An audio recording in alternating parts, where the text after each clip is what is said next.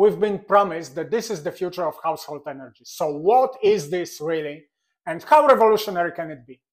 Harmony Turbines is a US-based company with the product of the same name. Their proposed solution for household energy generation is vertical axis turbine with two patented features, possible advantages. First one is propeller built in form of scopes, which are closing or opening, depends on weather conditions. And second possible advantage is that these scopes propel permanent magnet generator with variable ergo. So these features makes Harmony Turbines best, revolutionary, and the future of household wind power?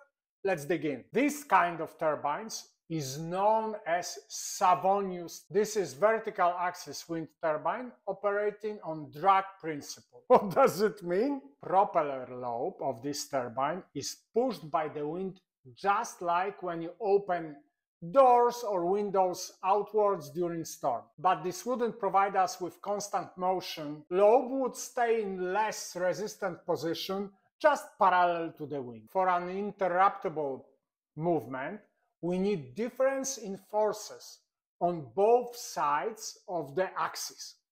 And who comes to the rescue?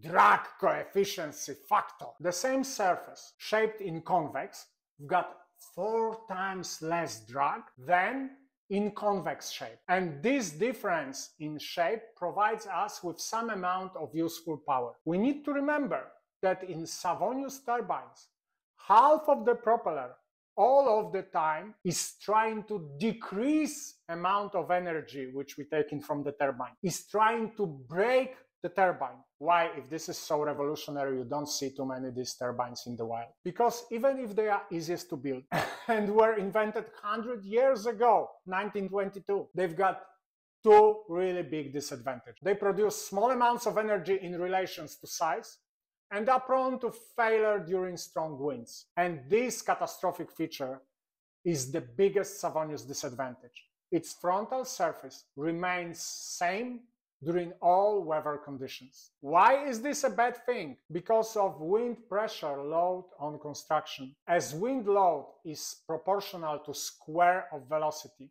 which means 2 times the speed, 4 times the load. And these are not small numbers. During 100 miles per hour wind, which is 45 meters per second, load is 1200 newtons per each square meters, per each 10 square feet. But isn't it the same for all wind turbines? Yes, but in horizontal wind turbines, we can decrease working surface just by turning wind turbine parallel to the wind. In vertical wind turbines, this is not the case. Almost all of us who build such a turbines experience damage during first storm.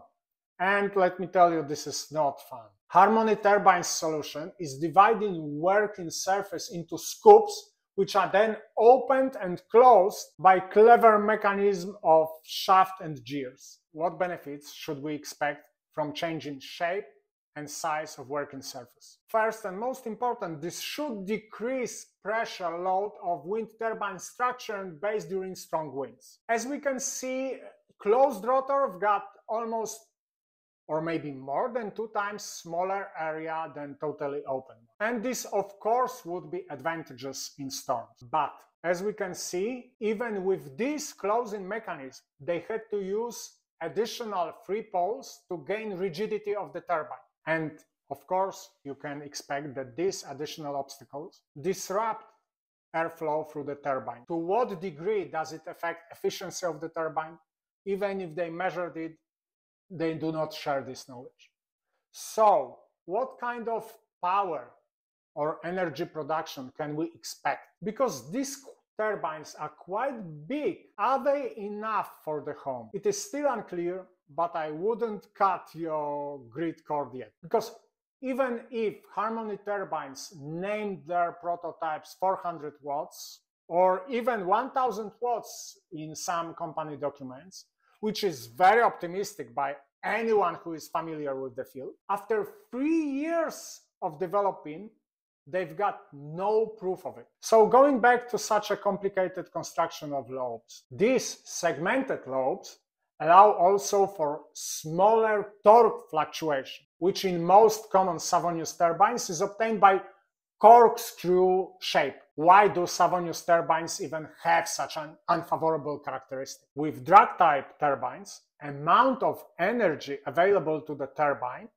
is different in different moments of turning cycle. When lobe is perpendicular to the wind, amount of energy is maximum, and it goes to zero when it's parallel. So this is the problematic feature which makes it necessary to use more complicated screw-like shapes or just segments like here. And segments do not eliminate stresses completely, but they do significantly reduce them. So what is Harmony turbine market potential as a household wind generator? Let's remember that even with closed segments, this is 6/2 obstacle during strong winds.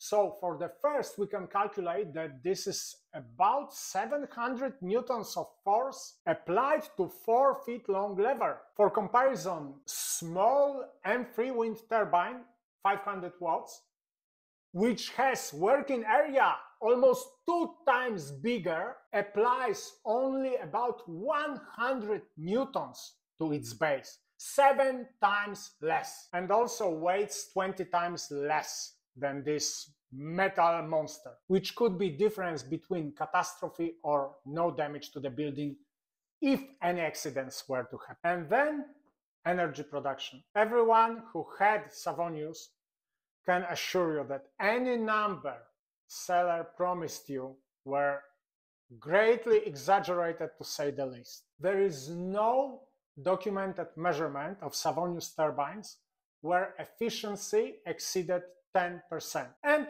for standard 3-blade horizontal turbine, it is 40–45%. Therefore, Savonius turbines more of a status symbol art piece than energy source. Even in vertical turbines category, they've been replaced by a little bit more efficient Darius types. And also from engineering point of view, they've got another big disadvantage, because they rotate very slow.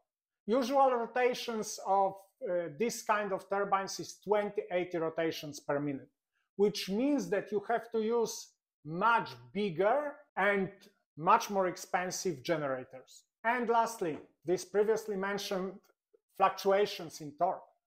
This means also variable forces on your fasteners and on your mast. Does all this means that Harmony turbines is another poorly designed and ill thought out hype? Not necessary. It's actually genius. If we assume that the aim of the project was not to build long-lasting, maintenance-free energy source, but to obtain few millions from uneducated donors, then all manifestations of technological illiteracy suddenly seems to make sense. If we dare to assume that all this complication is the desired outcome, the questionable from engineering point of view solutions becomes genius from financial engineering perspective. Because with all the benefit of the doubt, we have to take into consideration that company goals are totally different than producing wind turbine.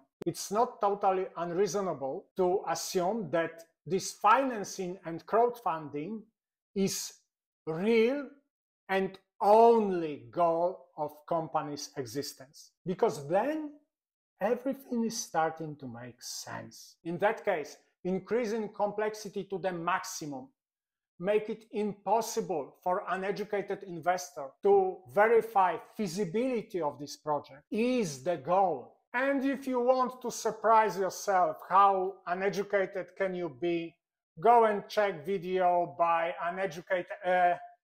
undecided Matt Ferrell. See ya.